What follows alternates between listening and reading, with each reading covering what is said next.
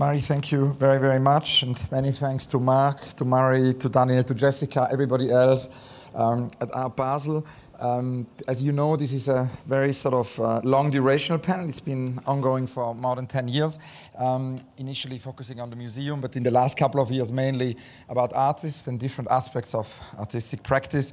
We're very, very excited today to discuss the topic of art and archaeology, and please join me in welcoming very warmly Rossella Biscotti, Mariana Castillo Deball, Simone Fattal, Susan Hiller, Jumana Manna, and Peter Wächtler.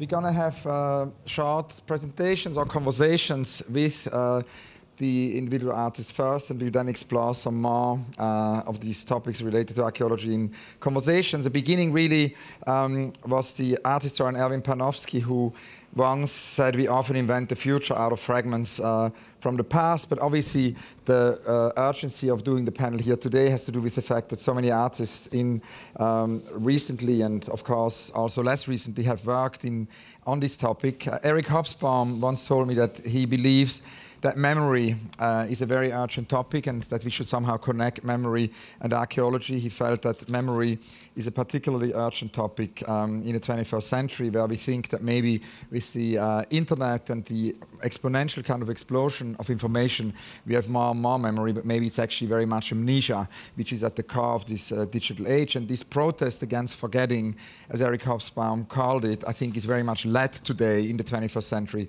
by artists. So I don't think it's a coincidence that for that very reason, notions of excavating, of digging are important. There have been lots of shows. Dieter Ruhlstraat did a show called Ways of the Shovel, and he talked about even a historiographic turn.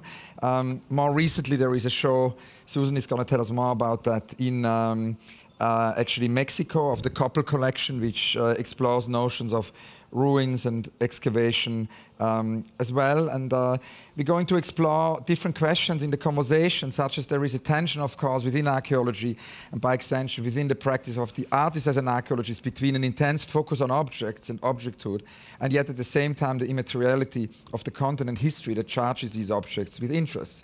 So to explore how do theories of provenance, relics, and material culture play into the practice will be one of the questions. We're also interested in this idea, of course, of the copy, repetition and difference, which is kind of interesting in relation to the topic of archaeology. Also implicit within the action of archaeology is a desire to unearth gap information, uncovering hidden meanings, and sort of to what extent is this excavation a political act within the practice is maybe another aspect. And then last but not least, I'd like to mention here Jimmy Durham, who has been a great inspiration for me, in the preparations of this panel, as he always is.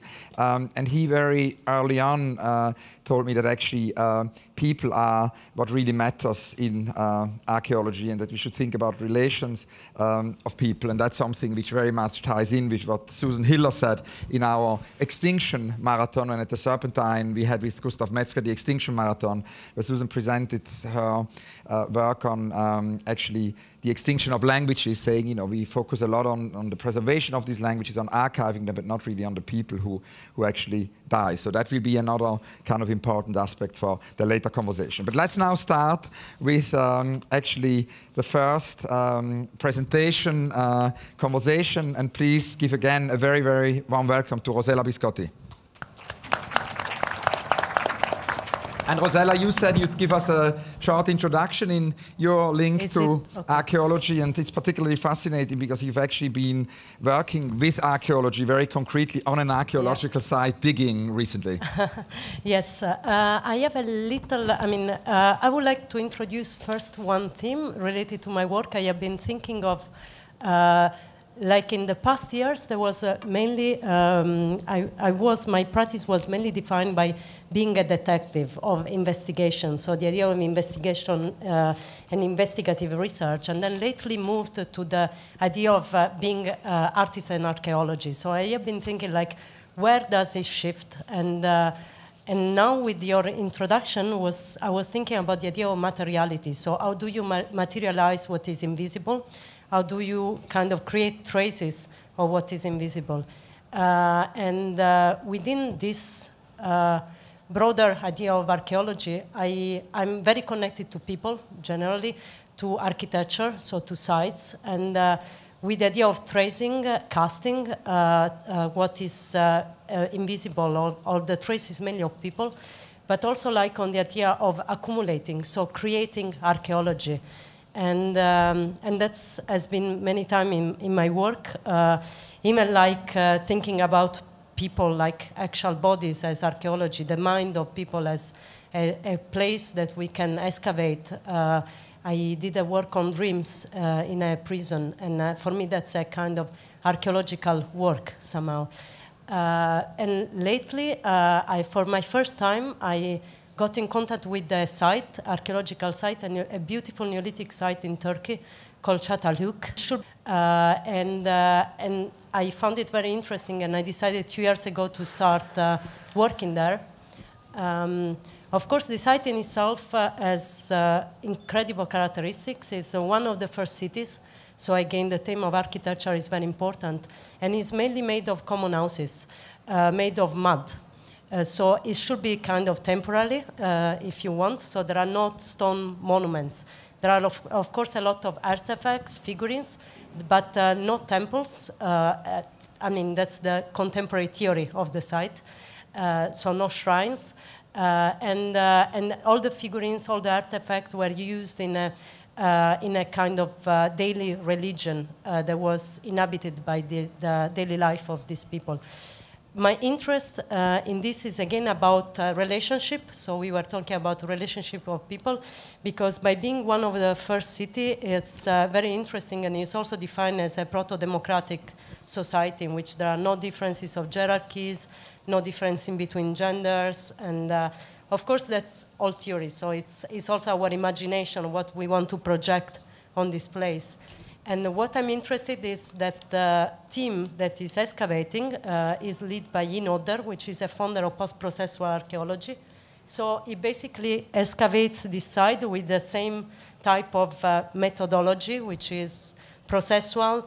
Everybody has a shared data, and everybody has a possibility of interpretation.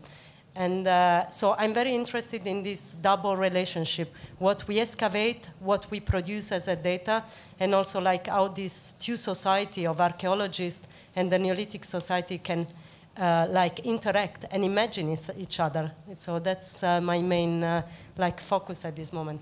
And can you maybe tell us a little bit more about also some previous works where you sort of focused on archaeology? I think, for example, excavation, your Manifesta project, the tasks of the community, where you basically actually acquired lead and industrial copper cables and kind of revisited that. Can you tell us how that worked? Yes, it's a project. It's called Title I, The Tasks of the Community. It's a project that is done specifically for Manifesta 9 that was in a former mine. So it has a very developed history of industrialization, and then of course, was the mine was closed, I believe, in the 80s. And then this site was the main building of the Manifesta exhibition. I connected with something I was researching year before. That was in Lithuania a nuclear power plant called in Ignalina that actually had to be closed because of the regulation with the entering of Lithuania in the European Union. So I found that's very interesting, and is a very archaeological somehow nuclear power station. It was the same reactor of Chernobyl. So, of course, that's in the imagination of people was very heavy to accept within Europe. And so during the decommission time, I went there, and I was in two public auctions. I applied for being there, and I acquired lead, which, of course, is this wonderful material which stops radiation, and copper cables from the nuclear power plant. And then I recycled them, the lead into sculpture that were in the Manifesta building. And the copper cable, I recycle in a factory that makes, again, cable. So it became a new power cable that powered the electricity of the Manifesta building. So basically the lights, it was invisible to public, but the lights of the Manifesta building was coming from the former nuclear power plant of Lithuania. And a few years ago, I spoke about archaeology with Pierre Wieg, and he basically mentioned the sort of the word no, RE in terms of course, the idea also of, the copy, which we're going to discuss later, but also in terms of recycling in relation to archaeology, and that plays a role in the piece, I forgot now the title, you did in 2013 in Venice, where you kind of revisited archaeology, recycled, compost was involved. Can you tell us about that? Yes, more than recycling, I would say that that was a kind of accumulation. So it was a way of creating a sort of archaeology. And I worked in a prison in Venice, in the female prison of Giudecca, for 7 months, and I was conducting, or mainly sharing dreams with a group of inmates. We were 14. And from this dream, then we created an audio piece that was also playing, but only once in the Venice Biennial. And then to represent the time, we were not allowed to make photographs. So to represent the time we were sharing together, I decided to reorganize the garbage of the prison. And I have a sort of accumulation of organic material, which was waste from kitchen, and then from each cell, they will throw away all the vegetable and things that were like after eating, and that was put to compost. So with the compost, then I realized the sculpture that was in the Venice Biennial. What is interesting is that this compost somehow it was a sort of messaging, because everybody knew that it will go to the Venice Biennial and it will go outside, so it became, and everybody had a bin in the cell. So what you will put inside, it will become a sort of discussion, because it will be sent out somehow as a sort of messaging, or even kind of rituality. So this compost was made of all of that, and the sort of architecture that created is, it resembled the architecture of dreams. So it was a little bit undefined. It resembled a sort of like walls, but it was also like totally open to certain interpretation. And maybe a last question. We discussed over breakfast earlier today the kind of connection to the digital, because obviously this is a whole new field. I mean, not completely new. It's been going on since the 80s, kind of called media archaeology. So kind of connecting archaeology to media, connecting archaeology to the digital. And you were talking about your research in Turkey and how there is almost too much data now, and how actually that sort of whole digital archaeology changes the way archaeology works. Can you tell us more about that? Yes, I found it very interesting, because in a site, for example, like Çatalhöyük in Turkey, where there are many specialists on site, so there will be this year around 200. And with this, also this methodology of data sharing, everybody has his own interpretation, everybody makes his own photograph. Of course, there is not an immediate type of official interpretation, and then there is an overproduction of data. So I find it very interesting, because in the moment in which we share all this data, so everything is available, but still there is a necessity to navigate through it, and there is an overproduction of this data. So how do you narrate this site?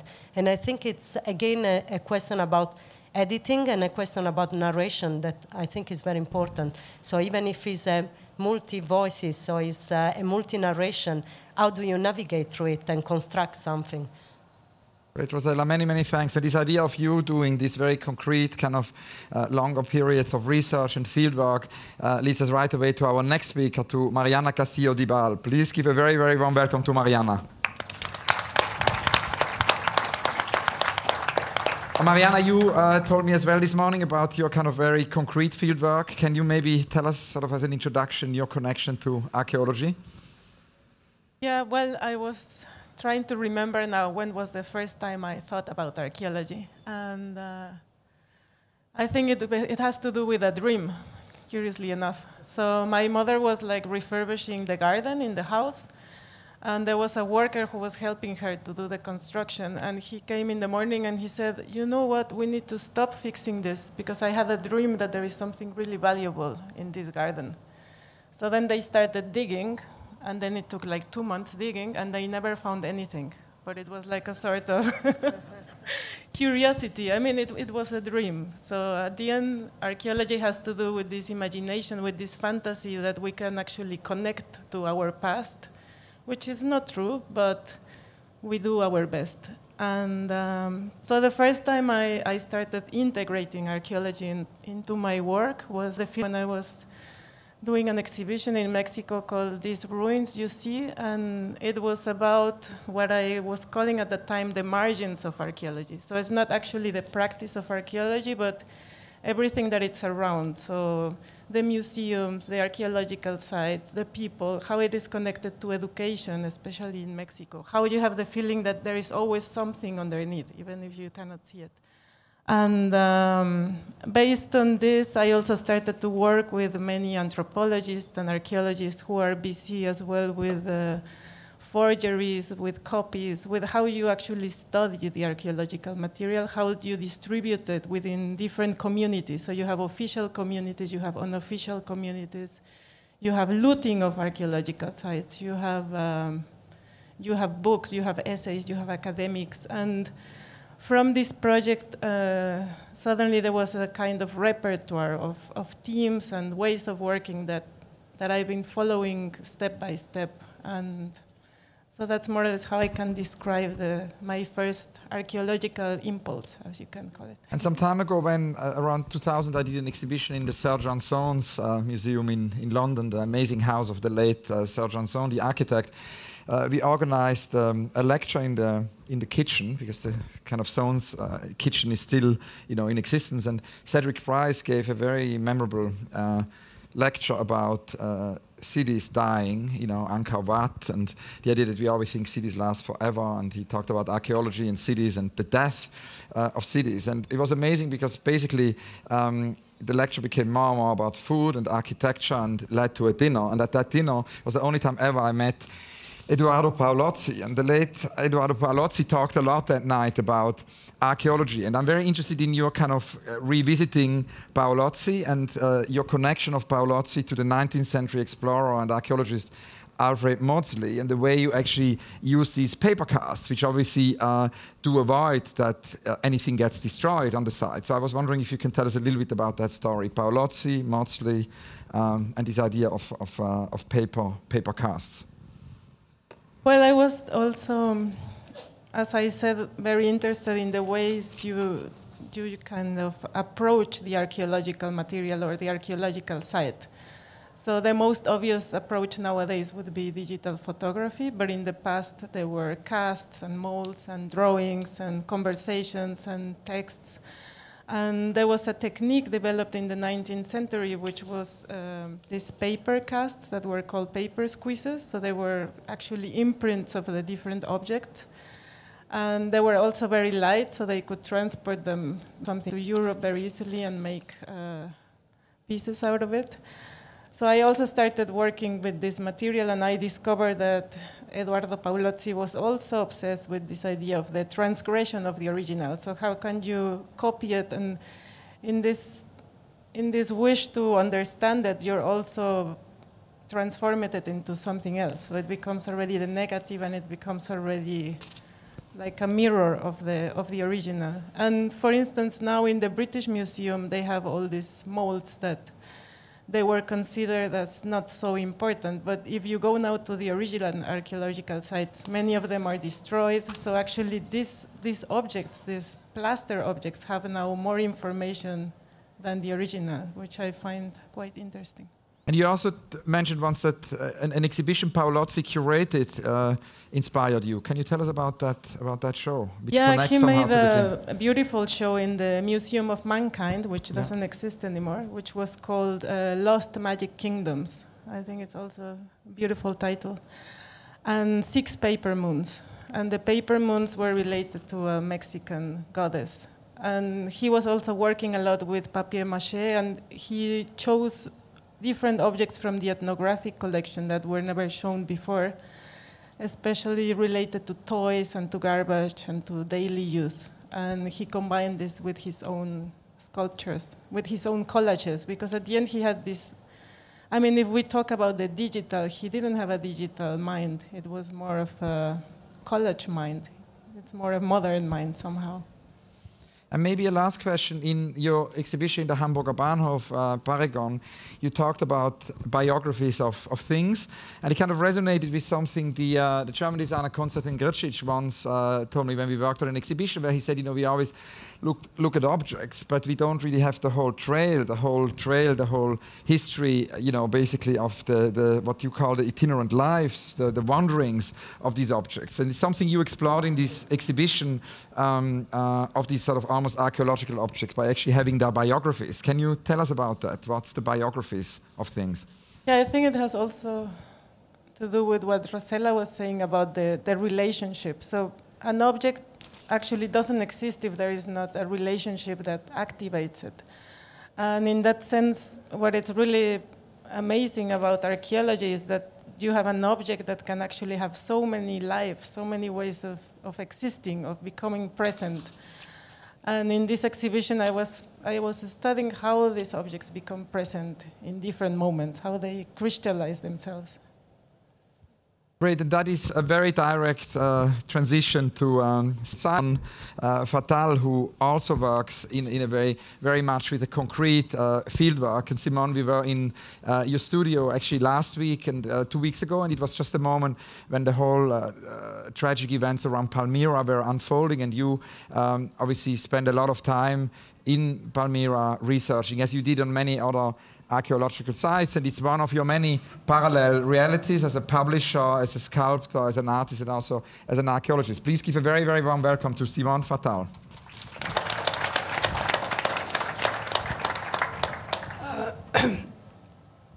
Yes, sorry. Thank you, Hans Ulrich, for inviting me. Yeah, I would like to relate how I started working with this ancient past that is also our present, because we come from countries where the past is always there.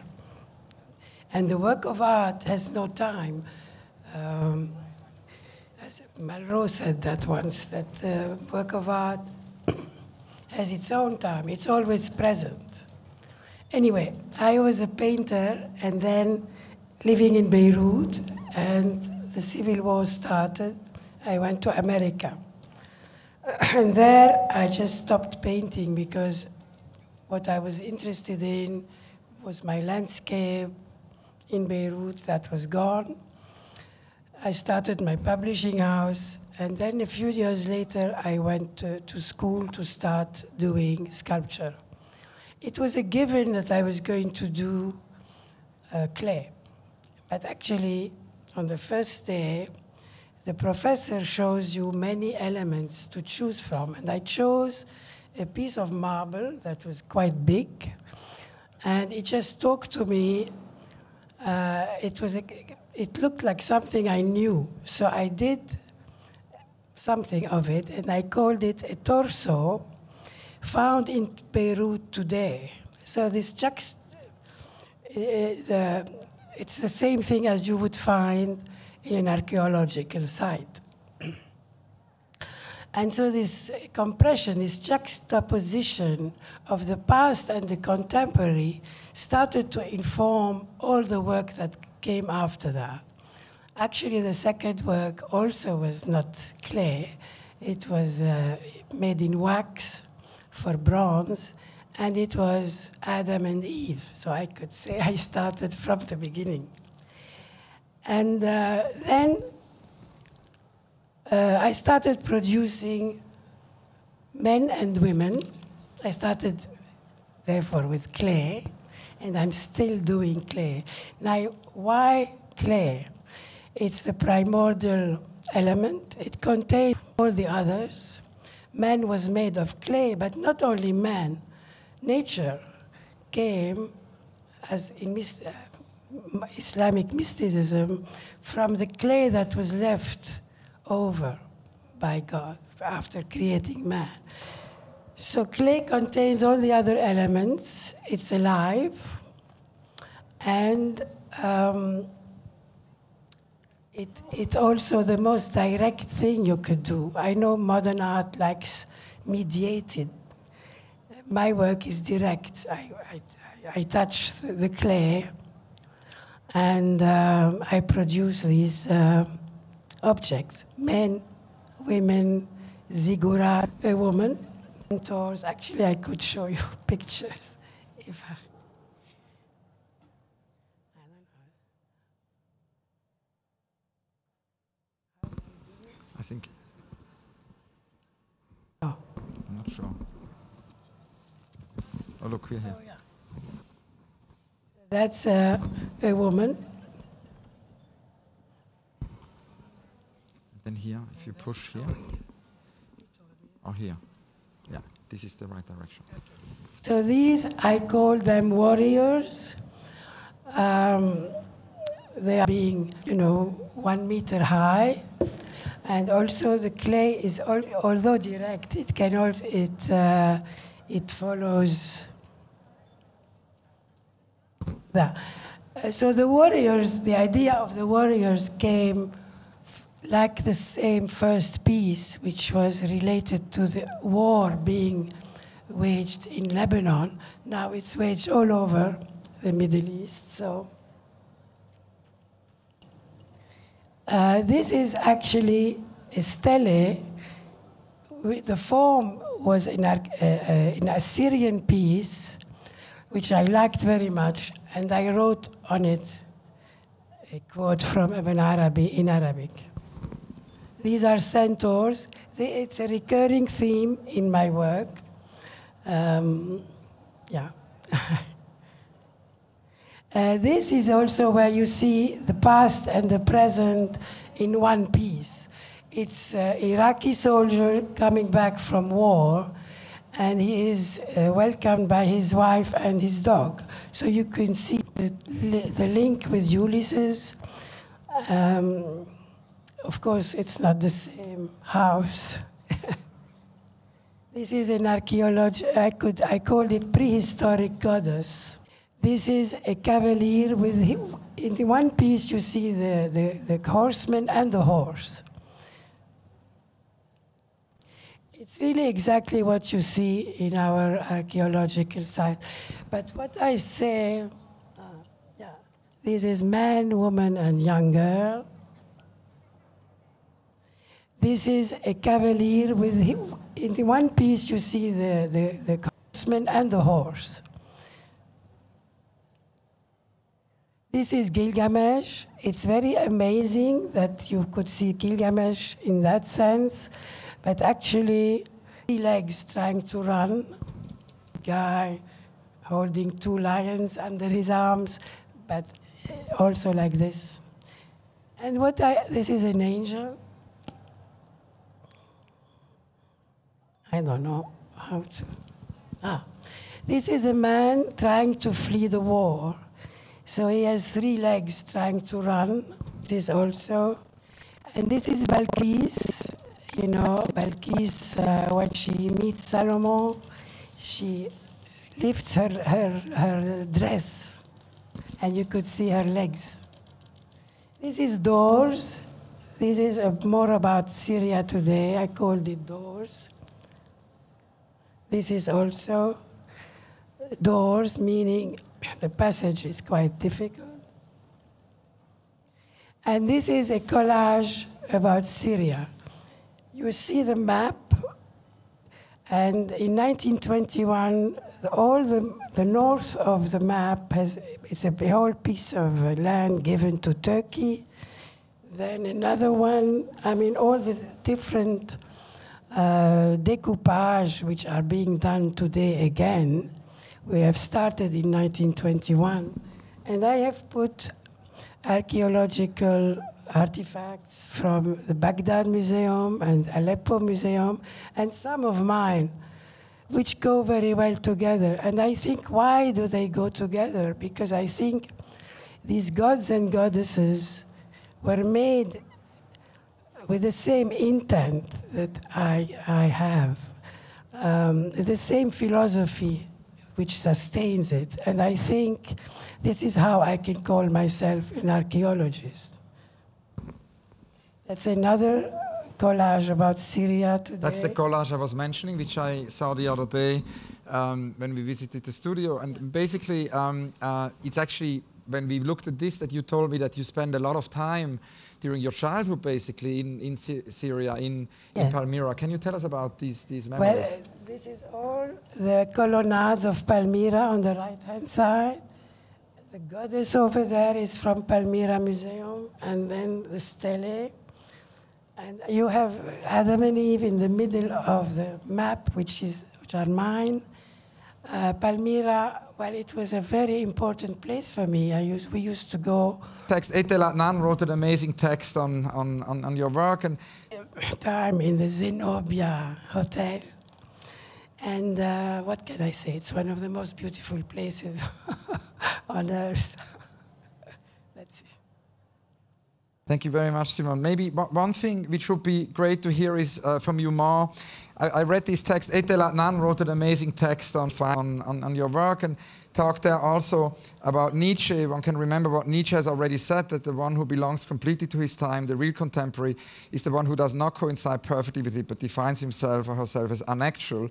It's obviously something also Giorgio Agamben wrote about. And you talked a lot about the way how you use these archaeological findings from Mesopotamia, from Syria, from ancient ages, but that at the same time also today. Can you tell us a little bit more about that? Yes, well, to me, these archaeological sites, these gods and goddesses are very alive. I think of them all the time. I mean, they're more alive in me than most things I look at. I think your history inhabits your mind all the time. So when you talk about your present, you talk about all these layers at the same time. I think it's one thing. And can you tell us about the research now with archaeology? Are you working on new sites? I think I'm going to be working more and more about Syria, which is our daily preoccupation.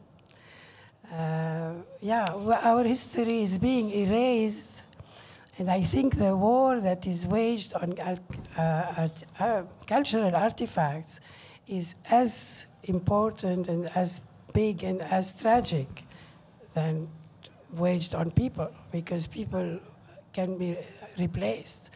These things cannot be replaced. And the ideas that they represent are so important. If we are deprived of them, we can be zombies. We don't exist anymore. We're not human beings. And it's a history that concerns the whole planet. It's not only us. Simone, thank you very, very much. And that idea of erased history, and again, Eric Hobsbawm protest against forgetting leads us right away to Susan Hiller, to our next speaker. Please give a very, very warm welcome to Susan Hiller. And Susan, maybe to begin with the beginning, you talked before about this idea that actually there are different kind of ways to kind of deal with this topic of archaeology. One is to kind of see it more as history and how one connects to history, but the other is real fieldwork, is the digging. And you obviously have a history with archaeology as a real practice, and you've just written a text for this exhibition of Coppel in Mexico, and maybe that would be a good point of departure. You tell us a little bit about what you wrote there, about the artist as an archaeologist. Oh, okay. I've been very interested in what everyone has said, and I'm particularly interested. I just want to say one thing about it. I'm interested in the fact that it seems clear to everyone on this panel that if we're talking about archaeology, there are several elements. One is the artifacts. One is the data, if you like, that can be gleaned from that. And then the next thing is our projection onto that of what these things mean. I mean, we, for example, have a fantasy that long ago people were very religious and blah, blah. Maybe they weren't religious at all. We have no way of knowing. You know, if you don't find a shrine, you have no religious artifacts. So I love all that. I mean, the whole thing together becomes a very special way of looking at things. And I did do anthropology, and within that, archaeology, Mesoamerican archaeology, and I was involved in the so-called scientific study of artifacts and so forth. And I also studied art, so my practice became a kind of merger of those things. And in this essay, I tried to discuss that historically, but you know, you should never believe what artists say about their work. We know that. It's so incredibly difficult to talk about your work from the inside and the outside simultaneously. So I'm just going to tell you about a very early work of mine, okay, which was explicitly archaeological, and from this I have developed, I think, a methodology with which I examine cultural artifacts from our own society, contemporary society, not the past. So I am interested in the biography of artifacts, for example, postcards, superstitions, paintings, all sorts of things. The methodology I developed started with actual archaeological fragments that I found on a rubbish dump in New Mexico many, many years ago. And you know that in many cultures that produce fired ceramics, when the pottery breaks, they throw the ceramics out onto a rubbish dump, which also includes vegetable matter, feces, all sorts of things. Eventually, over time, the organic materials kind of rot down and you're left with the pottery. So the pottery in this case had been, the midden where the pottery was, or the garbage dump, had been bulldozed to make a highway. And this happens a lot in Latin America. It also happens in the southwest of the United States because there was such a dense original population there and they produced so many artifacts. These artifacts were just scattered along the road.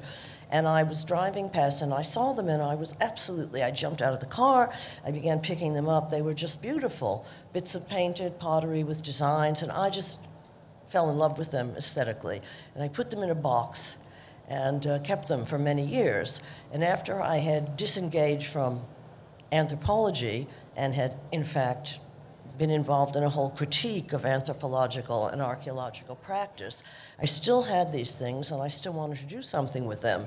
So what I did was a very impure kind of investigation, not the kind of thing an anthropologist or an archaeologist would do, because I was interested in the fact that I found that all these ceramics were made by women. And, okay, now here I'm going to go into my feminist thing. At that time, many, many years ago, when in cultures that were not European, the ceramics were made by men, such as in Asia, they were thought to be fine art. But when they were made by women, they were called craft. And this really annoyed me. So I began looking into that. And then I found out something really interesting. Another thing that was always said by archaeologists about the beautiful painted motifs on the southwestern United States pottery was that they were kind of repeated from year after year after year, that there was no creativity, no originality, blah, blah, blah, blah, blah. Of course, that was because they were made by women, and women didn't have creativity or religion or anything. So I decided to look into that, and I found some contemporary ethnography about women of that area, descendants from the people who'd made this other pottery. And they were still making pottery, and it was exquisite. And the way they talked about it fascinated me, because they talked about it the way contemporary artists talk about their work. When you said to them, or when I said to them, where did you get this great idea, you know, for the ceramics? They either said, oh, I got it in a dream, in other words, through inspiration, or they said, we go out to the rubbish dumps and we pick up this old pottery, and from this tiny little bit, we create a whole new design. Well, this is what we do, you know. So from that point on, I became convinced that artists are always doing archaeology. I can't say this very clearly. Whether or not you're using an explicitly archaeological procedure or investigating things in that kind, using that kind of methodology, the fact that we inevitably take fragments from the past and rework them to represent them, to add our own things to them, is archaeological. And so that idea of archaeology has persisted to kind of help me, if you like, develop a practice. That's all I want to say. And also, you mentioned earlier today, when we had coffee, that you quoted Freud, when you dig up something, it's dead. And obviously one of the things which often comes up in relation to your work in archaeology is the Freud Museum project and the whole way with archaeological boxes and memory you work there. Can you tell us a little bit about that when you dig up something, it's dead, and how it all connects to Freud? Well, okay. You know, I think this has come out in things that people have said today. We don't say, okay, how can I put this? Professional archaeologists, on the whole, think that we can retrieve a lot of meanings about the past from archaeology. And so our culture is extremely interested in digging into the past in that way. And of course, when artifacts like Palmyra are destroyed, for us, in our way of thinking, this is, you know, this is terrible. But Freud seems to have had a slightly different idea. He talked about, first of all, he said that psychoanalysis was a form of archaeology. But he said that it was superior to archaeology because he claimed in psychoanalysis, when you dug up something from the past, you got the whole thing. You got all the meanings connected to it.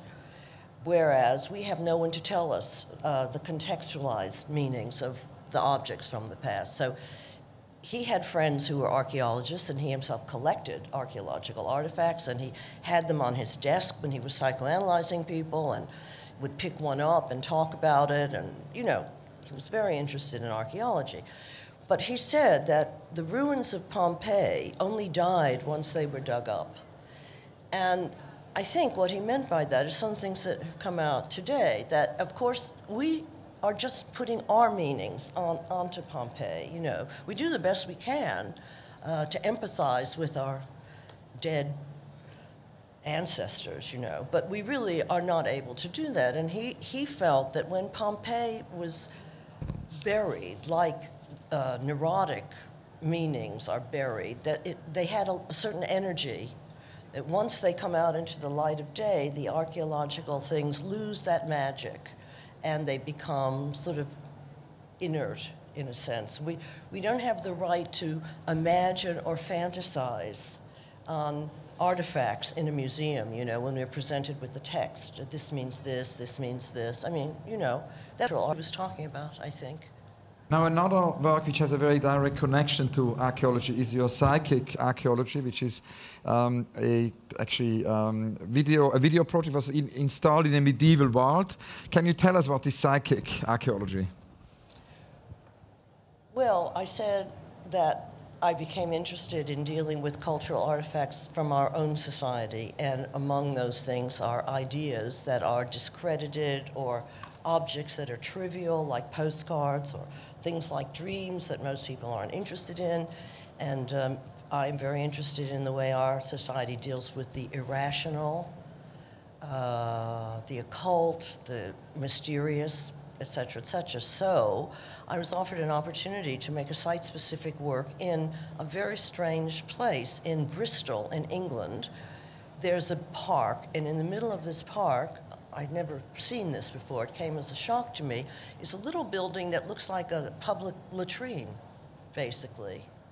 And it had a sign on the front that said it was the only remains of the former castle of Bristol, because Bristol was bombed during the war, etc.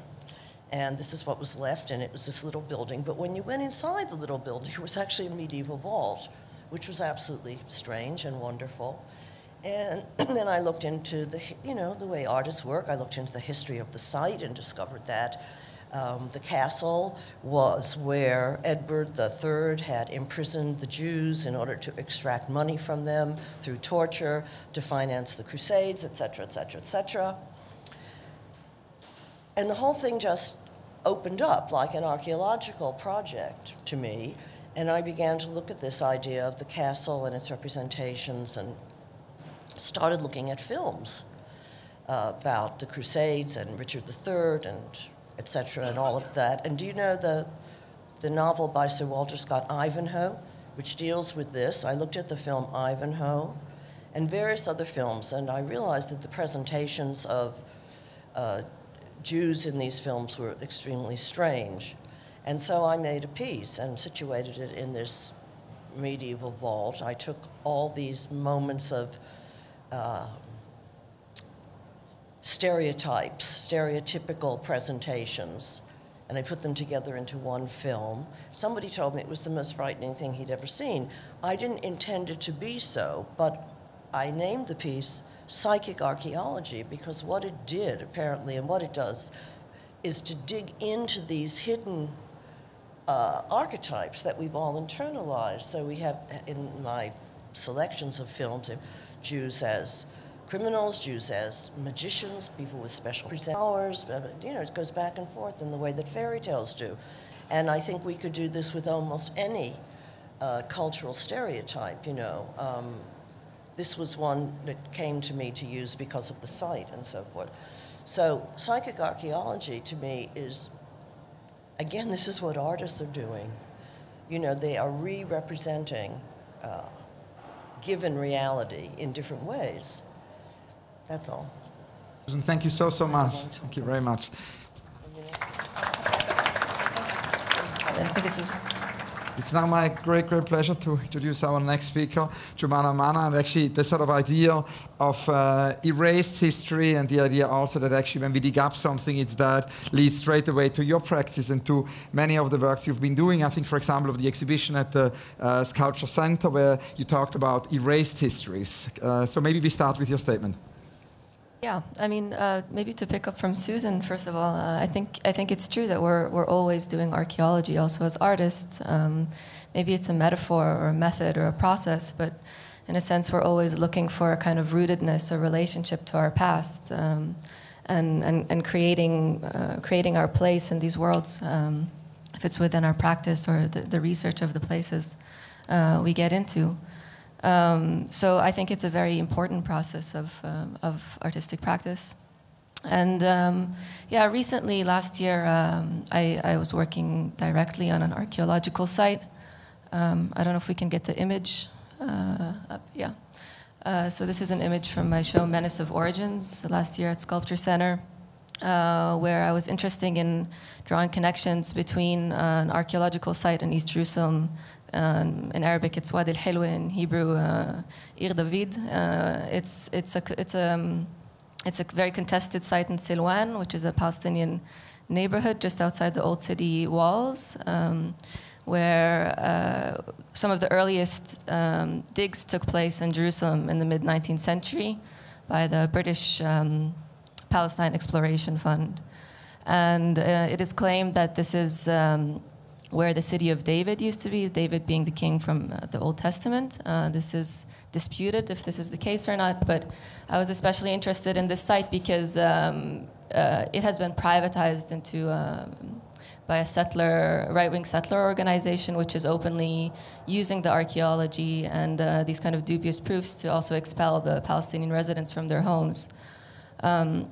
I had also done a film 4 years before that called Blessed Oblivion about so-called thug culture in East Jerusalem, or the performance of manlyhood and maybe the lower social parts of society, and how the structure of identity of manlyhood is being built with cars and pump bodies and maybe more superficial performances of power. So for me, this show was connecting the superficial threat of these young men living in this neighborhood of Silwan and the archaeological digs, which structural violence being committed by the Israeli Antiquities Authorities, and specifically Al-Ad in this case. So I guess archaeology is always being used as a way for educating and propagating certain national narratives and views of civilization, but in the case of Jerusalem, I think it's especially politicized and problematized because there's an ongoing colonial situation, and so there's an ongoing erasure of our present as Palestinians. Yeah. You have more images? Or? Yeah, I have. So this is just a porch from Silwan. I was also looking at the connection between the kind of contemporary limestone of poorly built Palestinian homes or infrastructure of the neighborhood and the ancient limestone of the archaeology, and that they're both existing in the same or very close to one another, and the kind of relationships that can be extracted from that. So the show in a sculpture center was also about taking certain elements out of the context of this neighborhood, and also in a way reclaiming some of these archaeological artifacts, which I was kind of in a state of wonder or awe towards, but at the same time conflicted because I couldn't appreciate them simply for their beauty, because they were always being framed by these certain touristic sites with very specific views of history, which not everybody could enter as well. So for me, it was also about liberating these forms or this specific archaeological site of King David from its narrative and reclaiming it in a way that I could appreciate it on my own terms. And this is, oh, that's cropped. That's kind of the next iteration of this this interest in Silwan, or this juxtaposition of the thug culture and the archaeology. So I did a new series of vases, which were in the shape of mussels or body fragments, and it's called Walk Like a Vase. Oh, yeah. So that's another one of the mussel vases or rooms. Maybe it's a large empty mussel or a container or a chamber of some sort.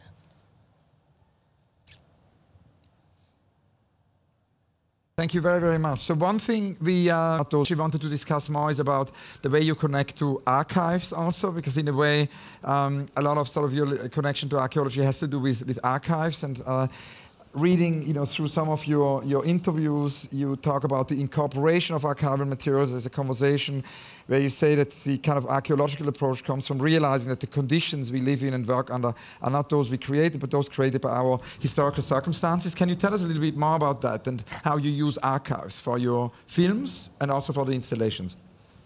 Yeah. So yeah, just about that, I think I've thought of archaeology as the kind of material equivalent to the archival practice, archaeology being kind of a method of material history and examining our relationship to the goods and the way we consume them and how they define who we are and how they affect us. I lost my train of thought. Archives. I mean, what kind of archives is it based on? Do you have an archive, or how, or do you do field work? I think both. Yeah. I mean, again, in the case of Jerusalem, archives are specifically contested, but I think I've been interested in archive in a broader sense, not just in the kind of institutional archive, but archive of the materials that are around us. Also contemporary waste, which is something I've worked also a lot with, and juxtaposing that with more kind of valued notions of archive. And we talked before with Mariana also about the idea of Paolozzi and the idea of what Cedric Price talked about, archaeological finds of cities which disappeared. And there's also an interesting link in your work to that. There's a project actually, a sketch of Manna's, where you looked into a kind of a project from earlier in the 20th century called Imagine City, and it has to do with your interest in Alfred Roch. Can you tell us a little bit more about this research and how it connects to cities of archaeology? Yeah, that's maybe closer to the kind of archival impulse, or kind of dealing with images and oral histories. But Sketch of Manners is a film inspired by a black and white image I found of a group of Palestinians dressed as pierrots from 1921.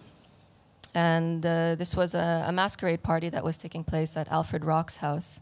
Alfred Roch was a politician, a Palestinian politician, and a landowner.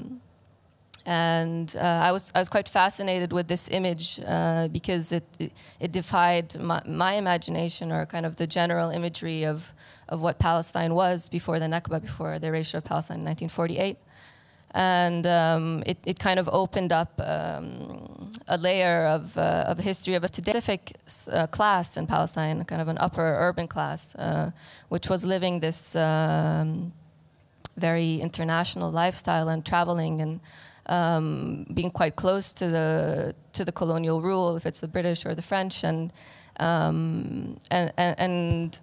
it kind of resonated with the way many of us live today, who are from, let's say, the cultural scene in Palestine, who are between very many cultures. And it was interesting to see that this was already existing nearly 100 years ago. So this film, I invited friends and family to come to a masquerade party in the American Colony Hotel, a small hotel in East Jerusalem, and to relive this moment. So the film was just about that. It was filming this party, and then building a voiceover, a narrative over it afterwards that tried to kind of reimagine Alfred Rock vis-a-vis my life and that of the people around me in Jerusalem. And also recently, and that's maybe my last question, you started to work with Norman Klein and researching actually about the history of forgetting and the erasure of memory once more there, the protest against forgetting. And you kind of connect Jerusalem and Los Angeles in a way that you bring these two cities together. They're kind of two promised lands, as you say, of opposite sorts. Can you tell us about that? Yeah. Yeah, so Norman and I talked a lot about Jerusalem and Los Angeles.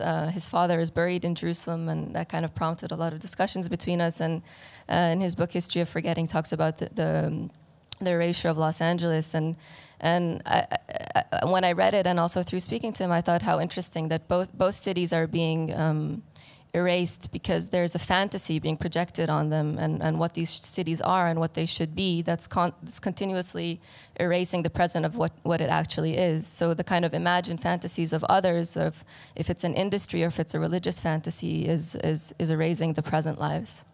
Jumana, thank you very, very much. Thank you. Thank you. It's now my great pleasure to introduce our next speaker. Please give a very, very warm welcome to Peter Wächtler. And Peter, maybe we should start with a statement also from you. I mean, you recently had an exhibition, a great exhibition in New York, where there were lots of links to archaeology. I remember these plaster sculptures, but then there were watercolors of Roman kind of antiquity and also of a kind of an archaeological tomb of some sorts. And yeah, let's start with your statement. Yes. Maybe I can talk a little bit how this whole research developed. It was 10 years ago, or maybe even a little bit more after my studies. And I have a great respect towards scientists in general, and maybe that's why I was very attracted to giving myself this scientific aura of archaeologist or other scientist. And it actually also made my own job look like a true profession. So I was occupied with something, researching. And also, because I was writing also at this time, and I had to write a lot of application text. And in the early 2000s, I think, well, like mid to early 2000s, 2005, I think, the only way to get federal money was to apply for research-based projects. And I tried to get into the slang of applications and try to give good reasons and sound more reasonable than I. And yes, so that's why I started with this. And I went to different occasions also, not really historical sites, but more like social things. They were linked to archaeology in a way. For example, one thing was a visit to a role player festival. We were all like, it's all people in costumes, fantasy costumes. And this took place at a historical castle too. And there was also somebody imprisoned there. It was Thomas Münzer, and now it was turned in the GDR into a youth hostel and so on. And surrounded by these people in costumes, I thought about of applications, you know, like how to use this. And actually, this Thomas Münzer was in prison. There was kind of a gold mine, because there was material for at least 4 or 3 shows, I would say. Like, and he was a socialist in a way, a very early revolutionary. He was linked to the Farmers' War in Thüringen, in Bad Frankenhausen. You know, these thing that was taken up by the GDR memorial system. So it was a very highly associative figure, and he even wrote for himself, so I just could take over his speeches and make something. And I tried to, even when I was still there with these people, I tried to research on this person. And I tried to get some kind of cultural grip on him, or on the whole thing, but I somehow couldn't. Everything was kind of sinking away. All this material I was slipping, and kind of a swamp of history of all these archaeology. I didn't know about my ambitions anymore about this.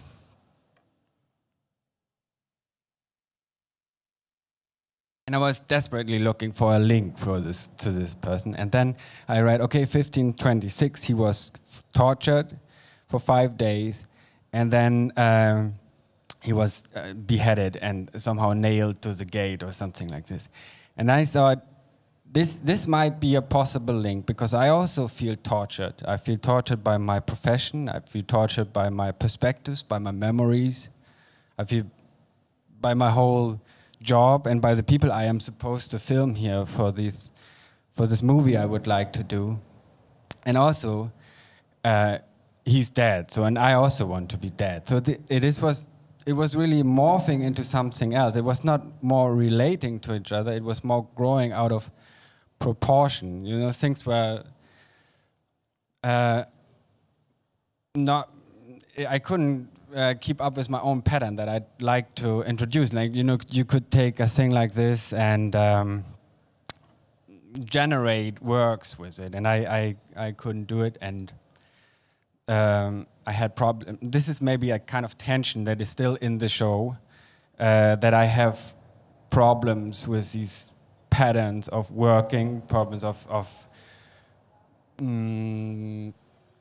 restriction in intellectual systems and traditions, and I'm just trying to not oppose, but somehow I'll not even find a place. I just use it as a reference to describe very current restrictions, I would say. And can you tell us more about this movie? Because already when we met in Brussels a few months ago, you mentioned this unrealized movie, and I'm dying to know more about that. No, it's realized. Is it now realized? Yeah, no, it was already then, but it's very long and it's very dry, and and it's just a description of my stay here. And sometimes almost falling into this research, but then also getting out of it again, because it's like a kind of, as I said, a little bit of a swampy ground, and. Yeah, it's not very spectacular. It's more about the people building up their tents. It's not really about them posing with their fake weapons. It's more. I also don't know why I always come back to it. It was maybe an initial point for thinking about what I should not do. You know. And in a way, there is also another form of archaeology in your work, which is a kind of archaeology of the just past.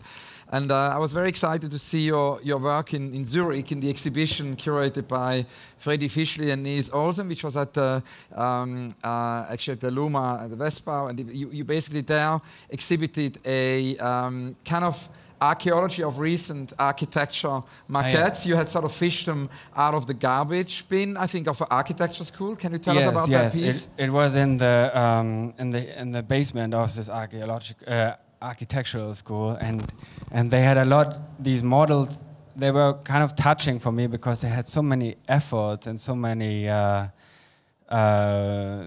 despair, and but also so much hybris in it. You know, they were thinking they were like 18. They were very young in Brussels. Maybe they were like 21, designing whole cities for themselves and their friends. You know, like it's I kind of like this overview, or this hybrid.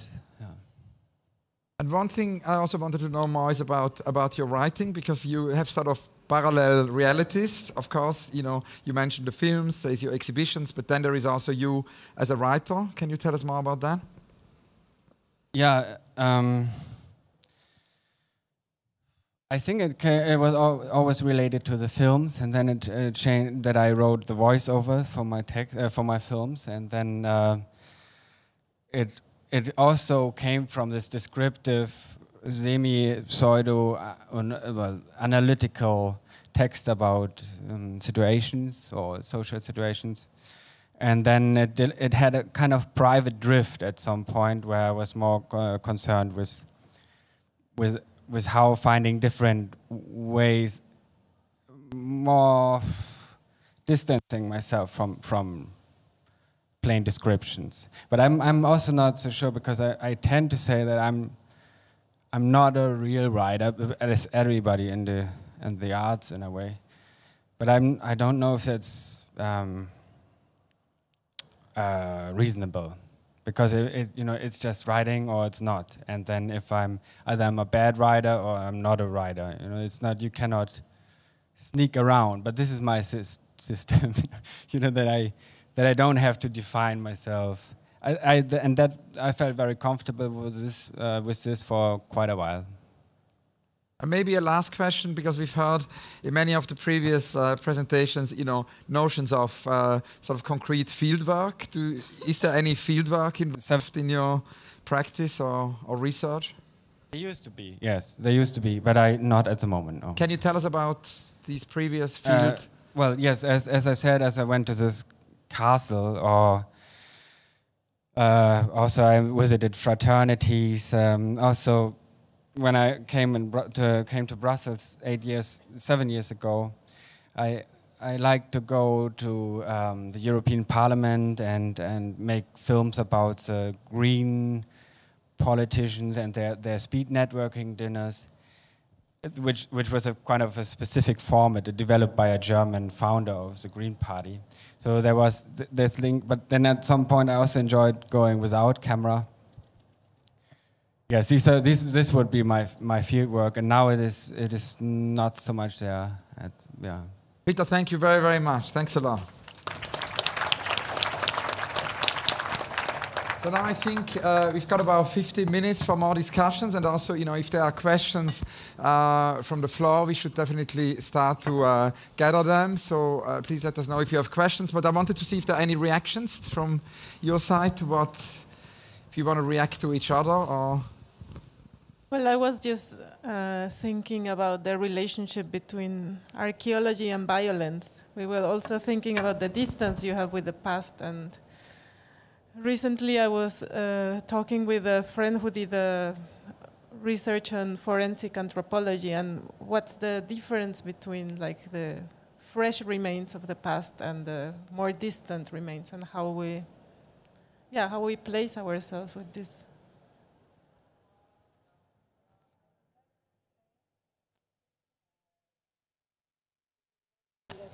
Made the pottery. Even now they have discovered that women were the painters in the prehistorical caves, and that the actual hand that they imprinted on the wall was a woman's hand. So.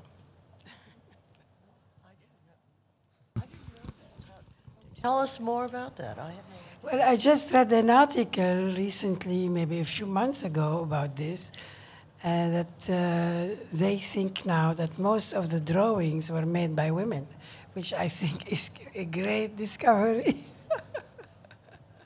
I don't know more about it. Yeah, you see, it's interesting how whole fantasies of cultural relations can be built up on the assumption that they're male handprints. From that point on, you get a whole series of constructions. I mean, we can laugh about it now because this is all being overturned as time, but you know, in previous generations, the assumptions were that, you know, these were men's handprints, men were the artists, and you know, so forth. Thank you for that. To relate to Marianne's question, I was also thinking it's quite interesting our relation with the past, especially, of course, when it comes to human remains, and we were speaking about violence, and then there is, of course, some human remains that are very like from ancient past, and then something that are more from recent conflicts, where maybe politics plays a big role, and then also the issue of violence. But I think it's also is always very impressive when you find something that is like a skull, and then you start asking questions, and then it can be from a recent past or very, very like far away past. But I think I'm more interested in this sort of projection and this sort of imagination that makes us ask many questions, and then scientists and anthropologists and archaeologists answer, even like when we ask, what did he eat? What was his life? How did he travel? And all these questions that now maybe the recent, even more the recent research is answering through all these tests and carbon tests. But I think my main fascination, my main relation was towards this question. And then, of course, politics comes forward very often, because when we don't know where this skull to who belongs, we always kind of have a certain fear that it belongs to something close to us. And I would like to say one thing, that quite a few years ago, when President Sadat said all the mummies should be reburied, because it's so I was at first shocked, and then I said, of course he's right. This is a violation of tombs, and these mummies are alive. As you know, the DNA is still there, so the ancient Egyptians found a way to keep life going. But so there is a problem in archaeology between grave digging, which we wouldn't support doing for a recent person, and why do we do it for the old people, I mean ancient ancestors. But without this, we would know nothing about the past. And without the art we found in those pyramids and graves, we would know nothing about the past. So it's a problematic question. Yes. But you see, what it made me think of, this notion that we were talking about the human body as an artifact, the dead body. One of the things I found out about, I'm also interested in museum collections and what they're actually telling us. And in the United States, you know, when the Native American people came into conflict with the aggressive appropriation of their lands and so forth, there were many violent events. And in museums in the United States, the majority of artifacts, Native American artifacts, were captured after these kind of battles. And among these artifacts, until very recently, were human parts, because the soldiers used to get a bounty if they cut off a finger. And the whole idea of scalping apparently started with the army, not with the Native Americans, and et cetera, et cetera. So these fingers and things, and other things like penises, for example, ended up in museums, like in the Museum of the American Indian. Well, as time passed, of course, people were horrified by this.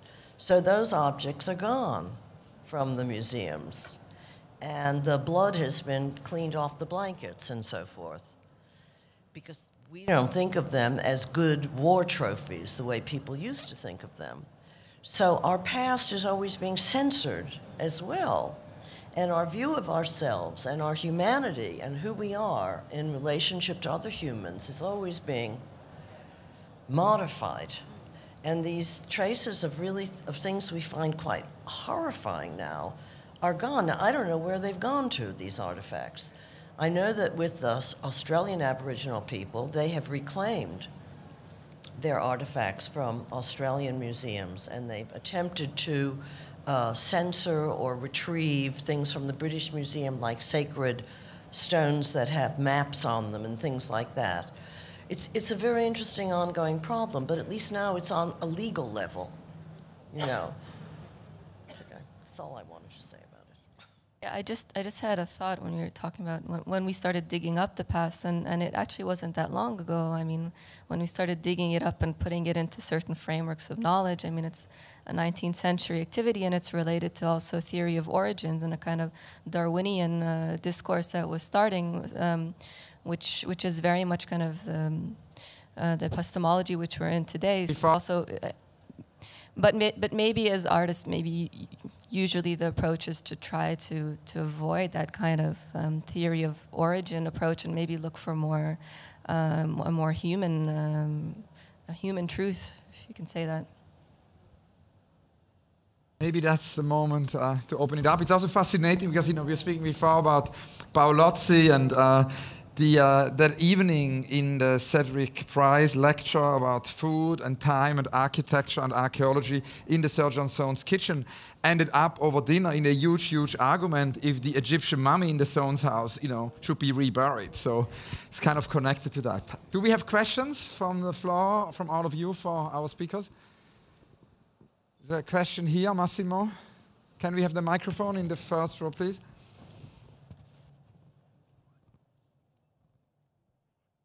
It's working? Yes.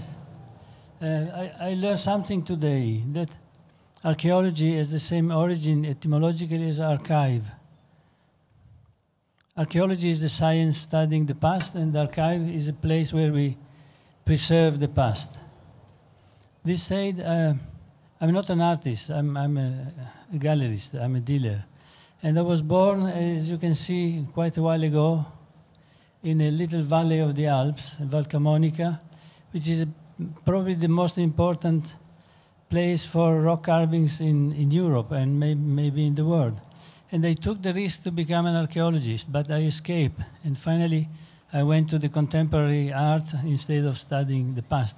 But since then, I'm always questioning myself, what is connecting such a long past with the contemporaneity?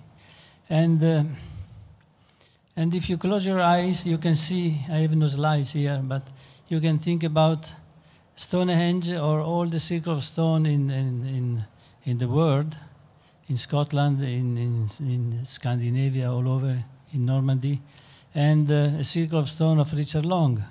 You can see the circle, the line in Nazca and the line made in the desert by with the motorbike by Michael Eisner.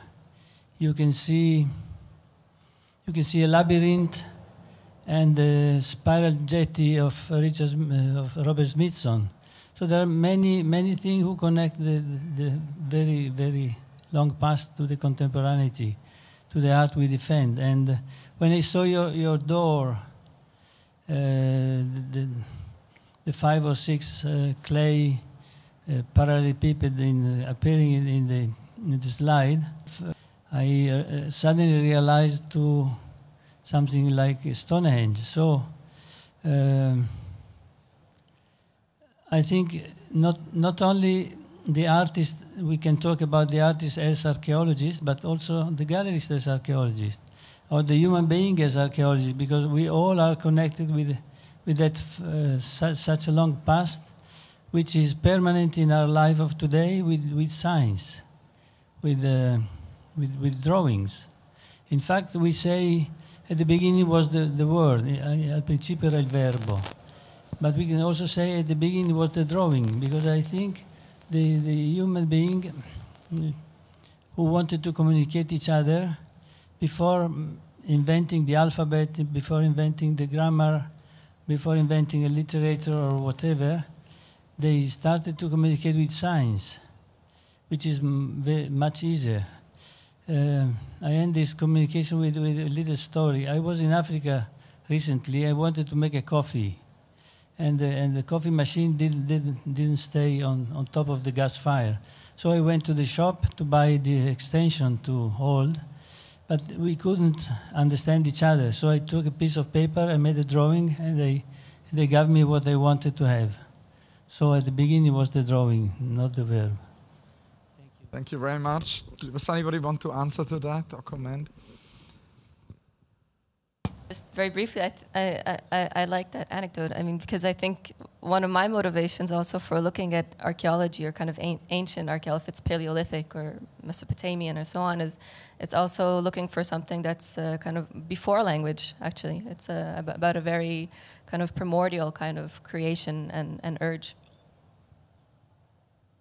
Have other questions or comments? Yeah, we have a question here. Can we have the microphone in the second row, please? Hi, thank you for your talk. Really nice to be here. Jamili Hassan is a Lebanese artist living in London, Ontario, and she did this wonderful project where she did a residency at the Eldon House, which is I'm going to make this quick, which is a historical colonial house. And during her residency, she did several really interesting interventions, but throughout of it, she found that there was a skull in the house that belonged to a Mexican person that the colonial family had brought into London, Ontario, and was refusing to return. Through her research, she discovered the family, and at the end of her residency, she returned the skull to the family to much great appreciation because they could finally bury the body appropriately. I guess there was a level of irreverence in her approach to archaeology or history or the archive of that house that necessitated this relationship. And I just wanted, if you guys could maybe elaborate a little bit about your relationship to these disciplines that are highly disciplinary, and if it's your kind of ignorance about it, maybe. I don't mean that in a rude way, but that kind of skepticism that necessitates this new critical eye. Like, are you always a level of non-believer in these disciplines that, as artists, you enter? And I know you mentioned you're an archaeologist by trade, or by much closer study. Thanks. Thank you. Who wants to answer that? Well, I think from my experience, it's not just that the artist arrives to these territories of archaeology with a septic view. It's also the whole practice of archaeology has been changing a lot itself. So even the young archaeologists that I know nowadays, they're very skeptic about the historical narratives, about how you treat evidence, like the example you were putting of a horizontal archaeological site where you treat the evidence and the interpretation in another level. So it's, I think also the language is changing a lot, not just in relationship with contemporary art, but also in relationship on how, in general, we treat material evidence nowadays. I think it can also take, like this archaeological approach can also take a lot of options away from the possibilities of producing art. And I don't know, I'm a little bit irritated by the social upgrade or so professional to compare yourself to another job, because it is not, we're not archaeologists, I'm definitely not one, and this claiming to be it has such an academical background, and that's where the whole movement comes from. It's kind of getting closer to the academical standards, and I don't know if that's really such a good thing. And I also don't know if there would be any other panel talk. Maybe let's, for example, bakers as plumbers or something. You know, I would things like this. It doesn't. You cannot really. But then if you say managers as doctors, that's okay again, because it's the same social level. You know, it's a career, but yeah, you cannot do this with the lower professions in a way. You know, but and then this kind of reasonable, but maybe that's okay. But that's a good point, but the question is obviously if it's. But Simone, you wanted to say something? I just wanted to say that. When we respond to archaeology, of course, there's the narrative, the texts that are very important and so on. But we also, as artists, I think, can communicate with the artists who produced the piece of art. We have I don't find the word in English now, but That's what I want to say. You mean like Connection or empathy to the... when you contemplate a piece of art, you understand things. You don't have to make it a whole narrative. Yeah, I don't know. I don't know. Also, I mean, it's a metaphor. It's a metaphor. You could say the archaeologist is poet. The artist, I mean, you know, it's a metaphor. I don't think anyone here is claiming professional qualifications, nor do they wish to be academics, or they would be. It's a metaphor, and I think it was good that you pointed out that we may be giving or misrepresenting our professional expertise, but I don't think we intended that. no. But I think that that there's another. I mean, this all gets worse if we put in artifacts in our shows. You know, this is not a problem, and there are people who do it very well. But what does it really mean? Like, let the world speak for itself, let history speak for itself, let reality read the poems, or I don't. You know, there's something of kind of this hands-off, hands-free conceptualism that I don't. You know, you pass knowledge through. And I sometimes miss things that are adding to this knowledge, or even neglecting it, or even giving it away again, or in a different way. This is kind of, look what I found, this is for you thing. This is sometimes I find irritating. Through artifacts. No, yeah, not you. Maybe we can take one or two last questions. There was a question here in the second row. I can't see behind because it's... So if there are questions behind, maybe someone else can point the microphone. I saw there is a question here in the second row. Just a quick question for Mariana. You said that in the past they tended to make three-dimensional copies, but today they only take a two-dimensional and digital photograph. How will that affect the understanding of the past, this, in my view, simplification? Yeah, we were also discussing that a lot, like how the relationship with archaeology is going to change through the digital world, and how, I mean, also digital data is going to disappear very soon, and maybe faster than all the ruins and the monuments. So we are relying actually on something that is even more fragile and ephemeral as what we think. But it's much quicker and it's much more efficient. But it has a different, I think from what you were saying, that there are different kinds of time, I think we are arriving to a new kind of time that it's much more horizontal, where this notion of layering is not present anymore. So this digital evidence, which is two-dimensional, is like a very big surface, like a sort of rhizome. So everything is connected, but it's not layered. And I think that it's a different way of thinking as well, somehow.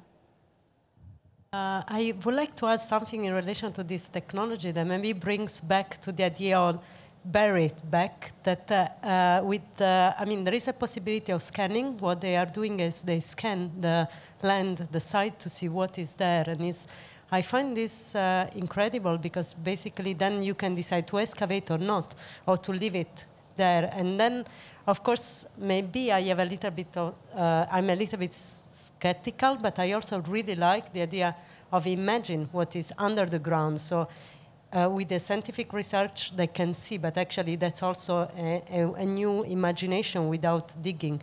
And then leave it for future people to find something else, so like to find new technology to see, and have, again, seeing maybe three-dimensional without even see the object. So that's maybe a different way of layering, even in the digital. There was also this discussion of how to bury nuclear remains, so nuclear waste, and who's going to excavate this nuclear waste, or how do you hide it, or how do you make people understand that they shouldn't excavate it? Maybe one last question. There's one here. Yeah, there's on the left here on the second row. Hi. Thanks for your talk. I it's fascinating, and I empathize a lot with the discussion of looking into the past and creating new documents, in a sense, as an artist. But there's one thing I wanted to throw in, which is passion and jealousy. Because I think as an artist, I'm very jealous at archaeology. I mean, it survived, and I'm not sure I'm going to survive. And there's a kind of a basic, I mean, it's the other side of passion, which we all share, this kind of love. So I keep wondering, why am I so fascinated? It's not nostalgia. And it's kind of, there are these, I mean, looking at the panel with all these women here, of course, and there are this kind of like basic jealousy of these erected things that survived the war of life and survived the war of art. And this kind of, you know, wanting to be one of them. So it's another motivation, except for this intellectual digging into this kind of critical position of how we occupy spaces by something that existed and how we erase the present by the past. It's something very, very primal. It's kind of like, and I'm just realizing it myself listening to you. So, yeah, wonder if you empathize somehow with this kind of visceral feeling.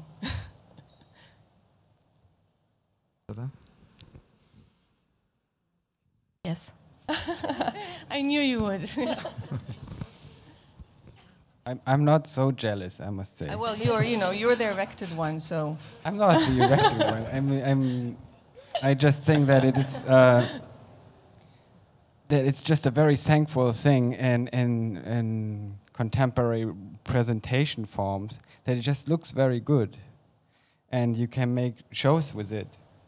I think that's also big part of the attraction, and as I said, that it feels like you're actually doing something. Mm-hmm. I'm not cynical about it, also. It's just that it's also generating a lot of jobs. It's not only mimicking labor, it is also producing a lot of jobs, because people have to sit in the juries and judge these things, and production is always outsourced in a way. Because it's either you did something or you have, well, you know, I think it's very complex, and it's not that it's just being jealous about being dead or about the past. No, I'm jealous about the life that they have, not about the fact that they're dead. That's what I mean. Anyway, this is a great way to end. Maybe we can all, in terms of jealousy, reread Alain Robbe-Grillet. I just wanted to say one thing related to what Peter said. I think, you know, no one obviously would claim here to be an academic archaeologist, but I think one of the things which is very interesting, Etel Adnan once, you know, talked about this idea that we can have many parallel realities. You know, she's political activist and journalist. She's a poet, has made a huge contribution to poetry, is at the same time a visual artist. So it is possible to have these parallel realities, I mean, in Dada that existed and so on. So, and maybe another thing I wanted to say in relation to that, because it is very much at the core of these panels, you know, the artist as a poet, the artist as an architect, the artist as a archaeologist is very often, you know, somebody who isn't at all from that field. I mean, Dan Graham would never claim to be an architect. He says, architecture is my hobby. Yet all my architecture friends say he knows more about architecture than them. You know, the other day I sat next to a fly fishing expert on the plane who kept quoting, you know, the great Joseph Quigley. Now, Joseph Quigley is a great visual artist. He isn't a fly fisher, but as a visual artist, he changed the course of fly fishing. So thank you all very much for being here. Thanks, Rossella, Mariana, Simone, Susan, Jumana, Peter. Thank you.